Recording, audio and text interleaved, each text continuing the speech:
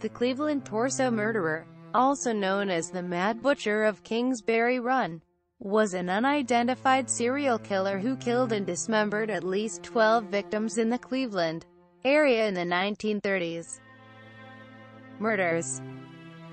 The official number of murders attributed to the Cleveland torso murderer is 12, although recent research has shown there are as many as 20.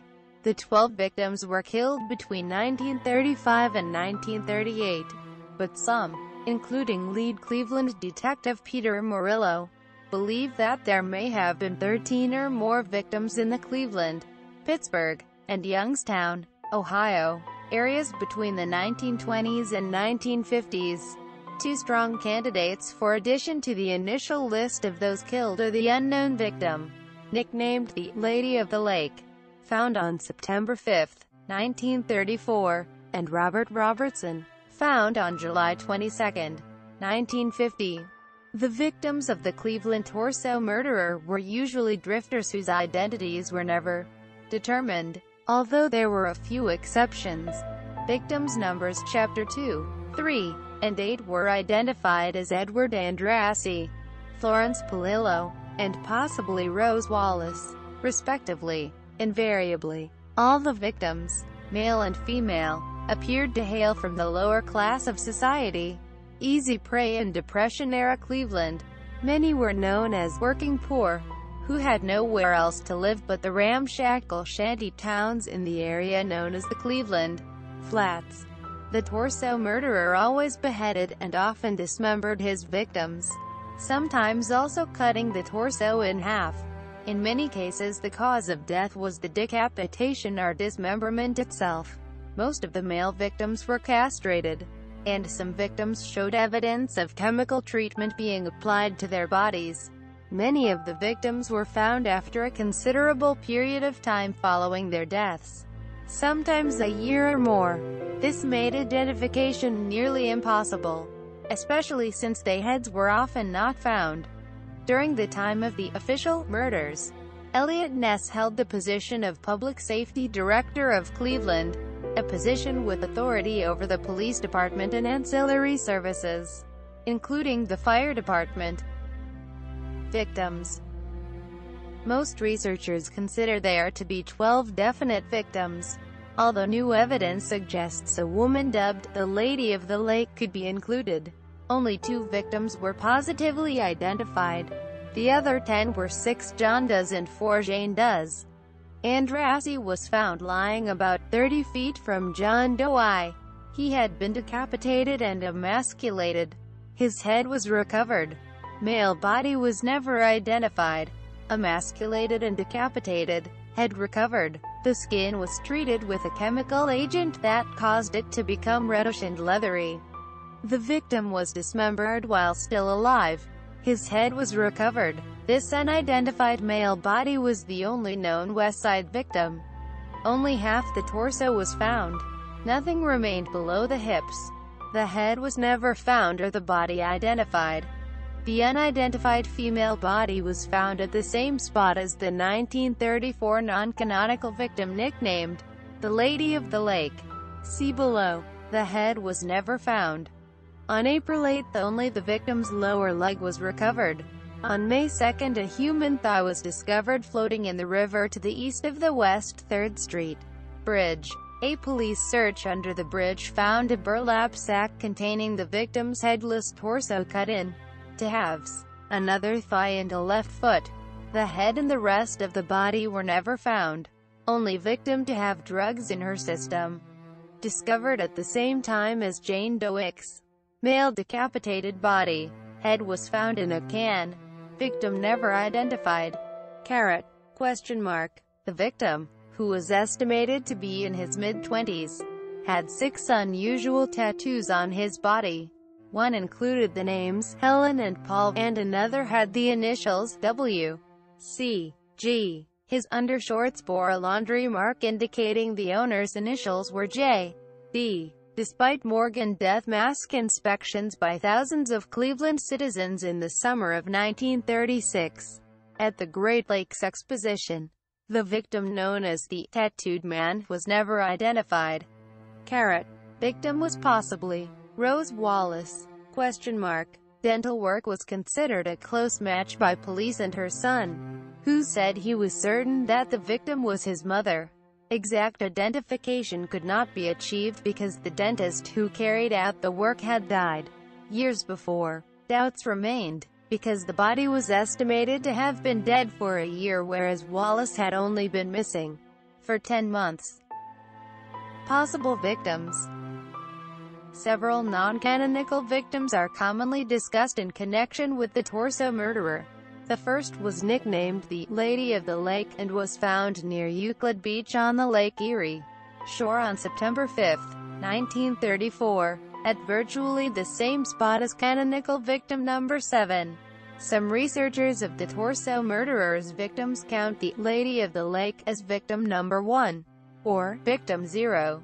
The headless body of an unidentified male was found in a boxcar in Newcastle, Pennsylvania, on July 1, 1936. 3 headless victims were found in boxcars near McKees Rocks, Pennsylvania, on May 3, 1940. All bore similar injuries to those inflicted by the Cleveland killer.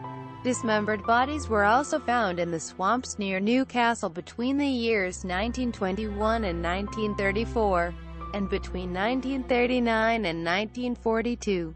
In September 1940, an article in the Newcastle News refers to the killer as the Murder Swamp Killer. The almost identical similarities between the victims in Newcastle to those in Cleveland, Ohio, coupled with the similarities between Newcastle's Murder Swamp and Cleveland's Kingsbury Run, both of which were directly connected by a Baltimore and Ohio railroad line, were enough to convince Cleveland detective Peter Murillo that the Newcastle murders were the work of the Mad Butcher of Kingsbury Run.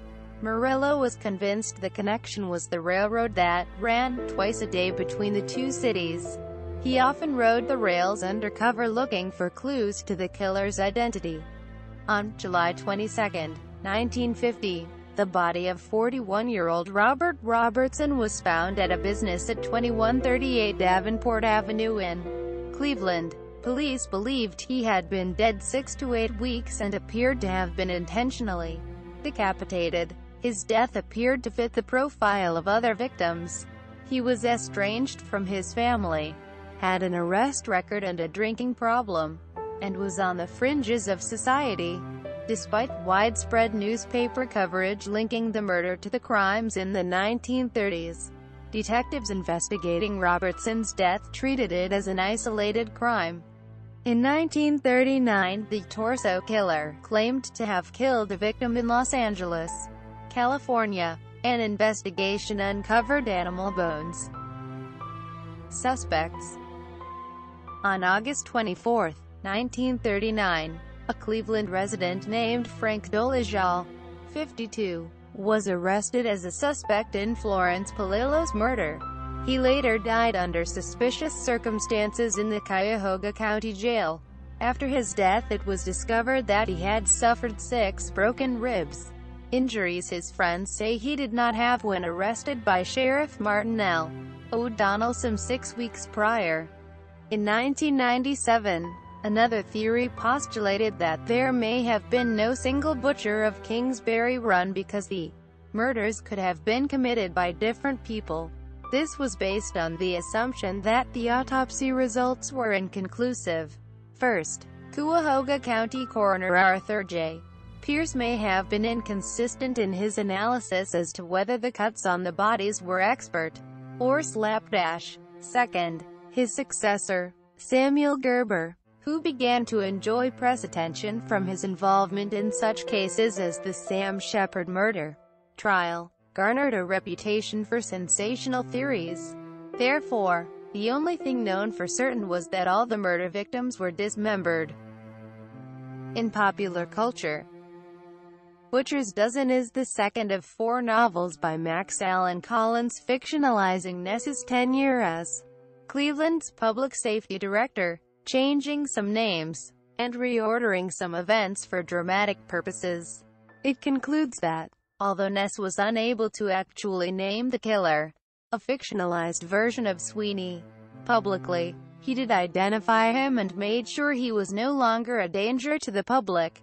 The novel was expanded from a short story, The Strawberry Teardrop, in which the main character is Collins's private eye hero, Nate Heller, and Ness plays a supporting role.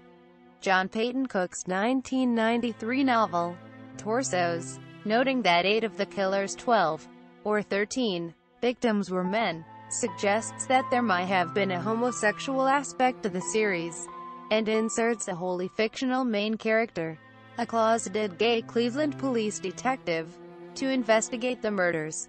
David Fincher planned to make a film about the murders after making a movie about another, unidentified serial killer, known as the Zodiac Killer.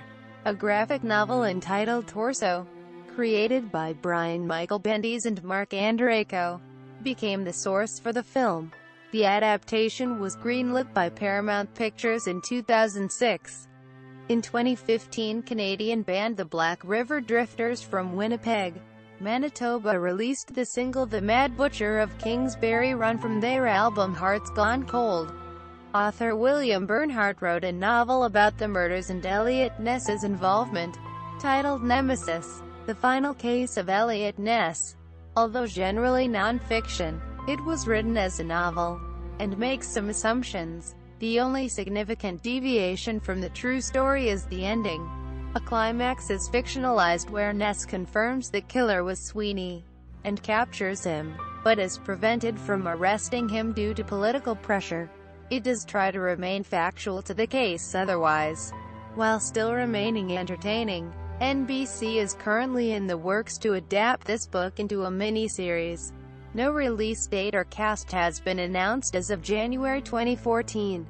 In the 2012 film Seven Psychopaths, the Cleveland torso murderer, described as the Mad Butcher of Kingsbury Run, is one of the serial killers murdered by Zachariah Rigby and his accomplice.